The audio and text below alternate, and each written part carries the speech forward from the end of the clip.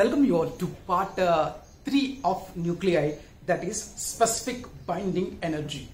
Before we go with that, let us take an analogy in day-to-day life. We have two persons here, A and B. A earns rupees 40,000 per month. B earns rupees 48,000 per month. So my question is, who is more stable in his life? And the stability depends upon number of members in his family. A has 4 members in his family, B has 6 members in his family. The stability is decided by how much amount is received by per person. That is amount per person. If I want to calculate, he earns 40,000 in his family, 4 members are there, so per person gets 10,000. Here he earns 48,000, he has 6 members in his family, then 48 divided by 6, per person gets 8,000. By this I can say that A is more stable than B. Even though B earns more, since he has more members in his family, he is not stable in his life comparatively, right? In the similar way, it is applied for nucleus also. Let us take 2 nuclei. One is helium and another one is lithium. Helium 2, 4. How many number of protons are there? 2 protons. How many number of neutrons are there? 2. What are the total members in his family? 4. Right? Like this. Lithium 3, 6. How many protons are there? 3 protons. What total members in his family? 6. Okay, let us compare. The binding energy we have calculated. What is binding energy? Energy required to bind the nucleons together to form a stable nucleus. So what is the binding energy? 28.29 mega electron volt. It is calculated. So if we calculate what is the binding energy of this lithium, the binding energy is 31.99 mega electron volt. By this binding energy, we cannot find the stability of the nucleus. It can be found by taking binding energy per nucleon. Then how to do that?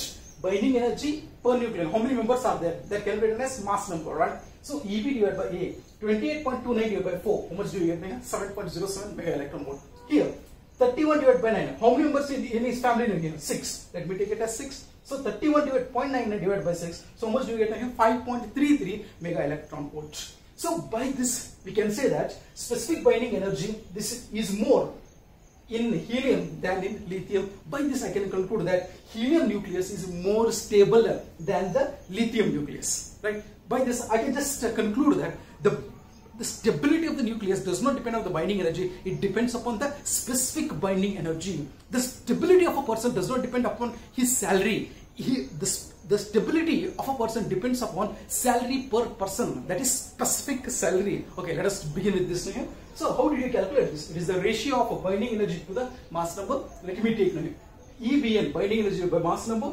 EBN, that is binding energy, EB, mass number, total number of nucleons we represented by mass number, that is A, right? So binding energy per nucleon is called specific binding energy. I will be using either of these two words, specific binding energy or binding energy per nucleon. Both are nothing but the same.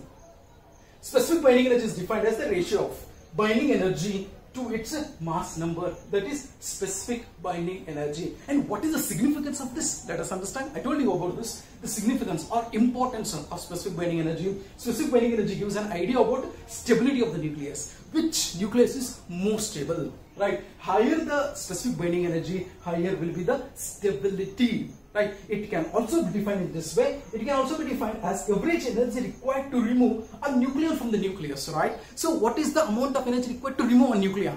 If it is easy to remove a nucleon from the nucleus, then it is not stable. If the nucleus is stable, it requires more energy to remove a nucleon from the nucleus. So we have understood about specific binding energy and its use now, right? So let us now calculate what are the specific binding energy of all the elements in the periodic table, and let us compare with its mass number, and we shall decide which nucleus is more stable. So my next study is about a binding energy curve.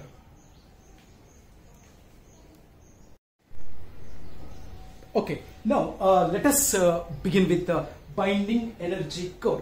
So this is the graph of specific binding energy versus mass number. We will be considering the nuclei of all the elements present in the periodic table, and we will be calculating specific binding energy, and we will be drawing the graph. Okay, the graph obtained is like this, and this curve is called as binding energy curve. Okay, let us analyze this graph, and it tells something about the nucleus, right? Okay, now first of all, let us make some observations. From that observations, let us make some conclusions right here. The first observations, right? So whenever I do with the observations, I'll be characterizing it into three categories. One is lighter nuclei whose mass number is less than 30, and another one is middle nuclei whose mass number is between 30 to 170, and another one is heavier nuclei whose mass number is greater than 170. Okay, based upon that, I will be making some observations, right? From this, let me make the first observation. If you observe here, the binding energy per nucleon, specific binding energy is low here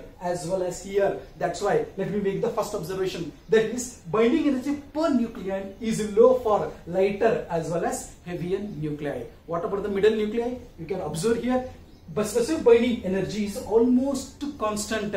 So the second observations, let me write like this. So EBN is constant for middle mass numbers. And another observation what we'll be making is which nuclei has highest specific binding energy. That is about iron 56, which has highest binding energy, that is specific binding energy. Let me write, the specific binding energy is 8.8 mega electron volt for iron. If we compare with the uranium, which is more than 200 mass number, the specific binding energy is 7.6 mega electron volt, which is lesser than that of iron here. Okay, so like this, by this we will be getting a graph like this now, right? And nuclei, let me write like this: nuclei of mass number 56 has the maximum specific binding energy. And also, when we observe this graph, there we can find some of the peaks at the lighter nuclei. So these peaks are due to nuclei of